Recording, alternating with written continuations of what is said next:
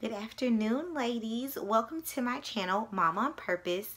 I know I have been missing in action for the last couple of weeks, but it has been quite a hectic time in my life preparing for the holiday season and everything like that. So I appreciate you guys' patience, and I am here with another video. So today I want to talk about my experience as a nursing mother. I breastfeed my son, and I want to kind of talk about the lactation experience. Let me start this video by saying if you choose not to breastfeed your child, this is completely your choice, your decision. You are the mother, so you make that decision on your own. Never let anyone pressure you to go one way or the other. Sometimes I do understand that formula feeding is the best option for your lifestyle. But you know, if you choose to breastfeed, I'd love for you to watch this video. Even if you choose to formula feed, I'd love for you to watch this video just so you can know what the experience was like, at least for me. So the first thing is, I knew the entire time that I was pregnant that I wanted to breastfeed my son when I had him. And so I kind of did some research and learned about a few things, nipple confusion being one of them. So I knew immediately when I had him that I didn't want him to use a pacifier or have a bottle, because I never wanted him to get confused with those nipples versus mine. I wanted him to be able to latch on to me with no problem. I watched a lot of different videos. Some mothers mentioned that their child had an issue latching on. I didn't want that for him, so I wanted, as soon as he came out, for him to try to latch to me. I know that it's a natural thing for the most part, but I wanted to make sure I had the latch perfectly. So that we could definitely maximize the experience and he would be able to get everything that he needed. I will also say that at the beginning, my thought was, I will breastfeed, I'll pump, I'll, you know, do all these other things, and life happens and you don't do everything that you plan to do. So when I had him originally, as I mentioned in a previous video, they actually had to take him to the NICU because he wasn't breathing when he came out. And so when I went to visit him in the NICU, the first thing that they had me do was do my skin to skin and also have him latch on to me. And he did. He kind of popped on and off or whatever, but they told me it was good, so I was like, okay. I was kind of worried because I was like, no milk came out, but I later found out a term called colostrum. So they were like, he's going to get colostrum for the first couple days until your milk comes in. So day 2, he still was latching, still getting colostrum, and I thought, you know, well, this is normal. Hopefully my milk will come in later. Well, day 2 is when he had some struggles with his blood sugar, and it wasn't that he wasn't getting enough food, I guess. It was just that his levels were low, and the way to bring it up was to make sure that he got fed more and more food. So they told me at that point that we needed to supplement with formula. As a nursing mom, that's the worst thing, or the worst feeling that you can have. It's like, what I have isn't good enough for him. We have to supplement with formula. So I was very sad. But they told me that they would feed it through a syringe versus a bottle so that he wouldn't experience nipple confusion.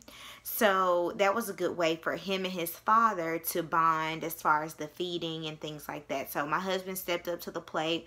He fed him with the syringe to get his blood sugar up. And once he was a-okay, it seemed like as soon as he got better, my milk came flooding in. And so when I left the hospital, my boobs were rocks. Like, they were rock solid. Like, they were firm, heavy cement rocks. I felt like I was in a lot of pain.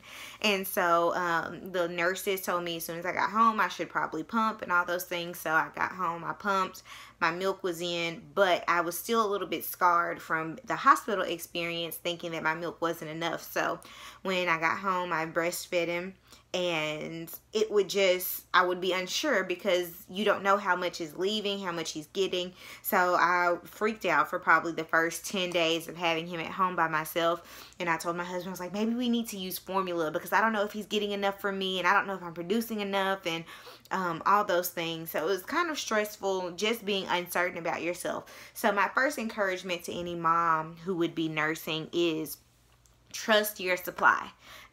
You have exactly what your baby needs. As the more they feed off of you, the more your milk will fill in, and things like that. So do not freak out. Do not be insecure about your supply. You have the exact amount that your child needs. So don't worry about that. After I kind of got over that hurdle, my next hurdle was pumping. You guys, this is a big hurdle because I am still trying to overcome this thing. Being I stay at home with my son. My goal was to make sure that he was fed on demand. So we didn't necessarily have a strict schedule. Anytime that he wanted to eat, he ate. I was there, he was here. Let's go ahead and get it done. So with that being said, because I didn't have a strict schedule for him, I never had a very strict schedule for pumping. And so for a while, I was pumping twice, 2 to 3 times a day. I was pumping and, doing that, and then it would go down to like twice a day, and then once a day, and then not pumping at all.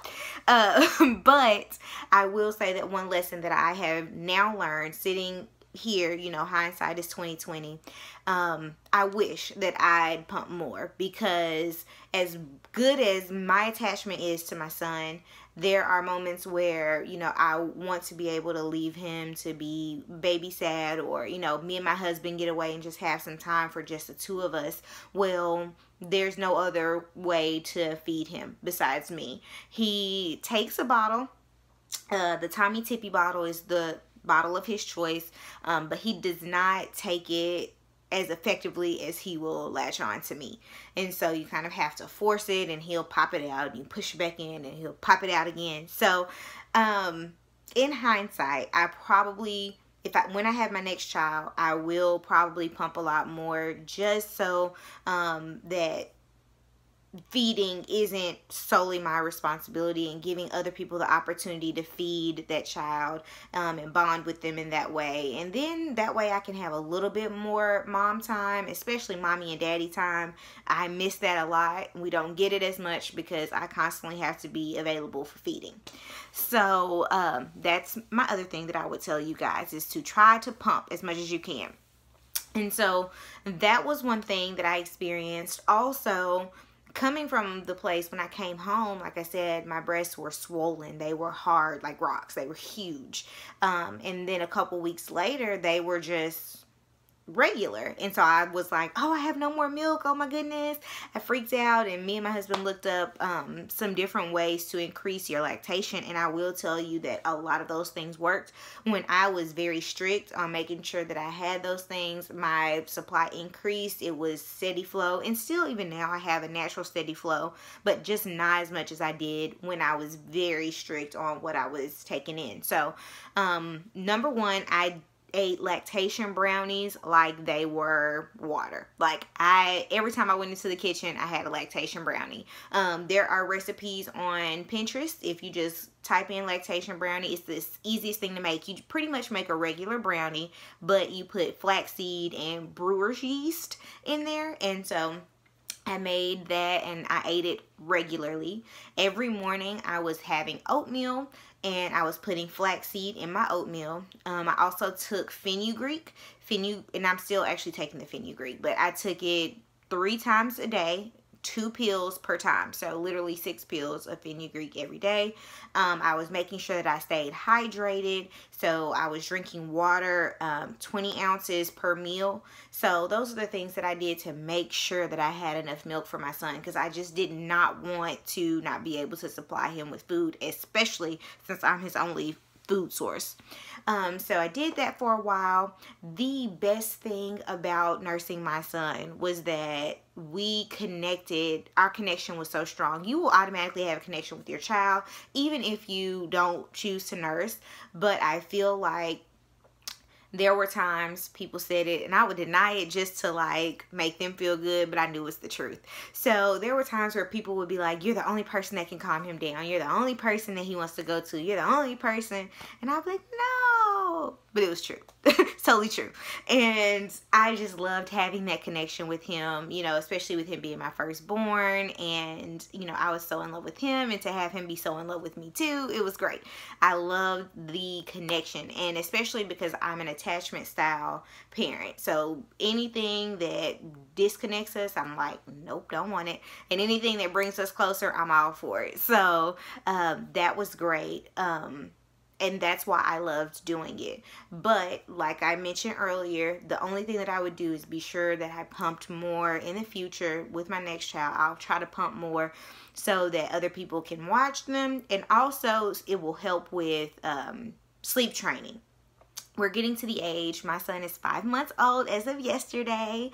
Yay! And so we're getting to the age where he should be sleeping through the night. Well, now he comfort feeds. You know, when they start out, they're just eating for nourishment, and then they develop this thing called comfort feeding, and that's what he does, especially because he doesn't take a pacifier or a bottle. I'm the only thing that can make that suckling reflex, that I'm the only person that can satisfy that. So he eats or feeds off of me for comfort.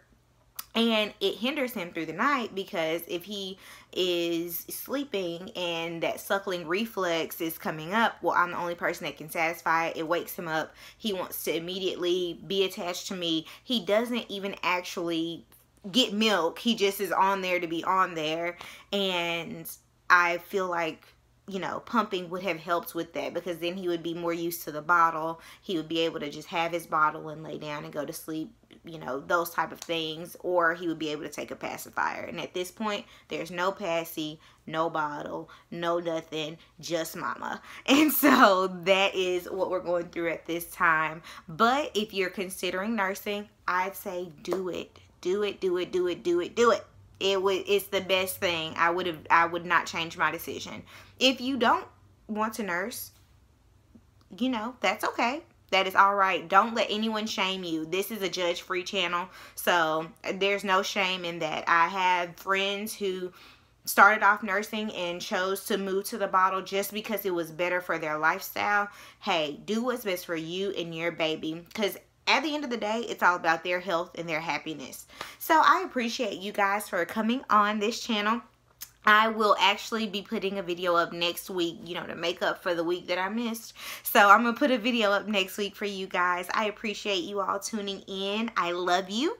Before we go, remember that you are blessed, that you were chosen, and that you are indeed a mom on purpose. Have a good weekend.